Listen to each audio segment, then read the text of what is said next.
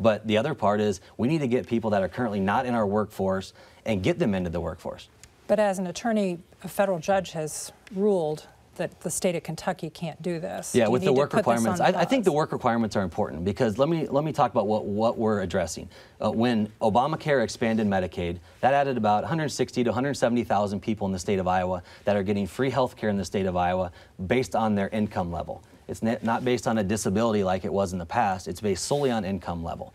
And what we're saying is if you're an able-bodied adult, you don't have substance abuse problems, you don't have a child at home, you're not in school, and you're getting free health care and benefits in the state of Iowa, we need you to work. We need you in the workforce. We need you, the businesses need you, our economy needs you, the other taxpayers need you, and so we need to encourage those people to work. And you're right, the federal court in the eastern side of the U.S.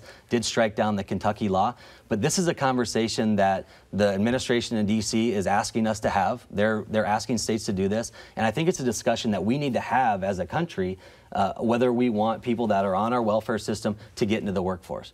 But if we can do that, if we can bring people out of the welfare programs and into the workforce, it changes their life. It changes their kid's life, it changes the trajectory of their entire family, and that's what this is about.